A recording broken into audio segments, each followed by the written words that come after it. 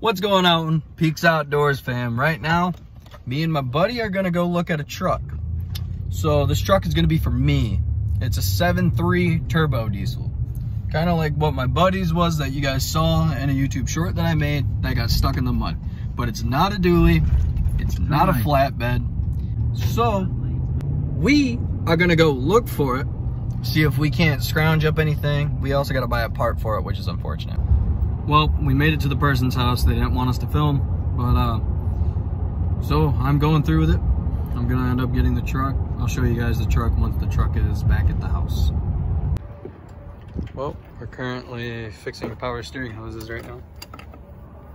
That's what we're doing at the moment on the new 7.3, new to me at least, 99.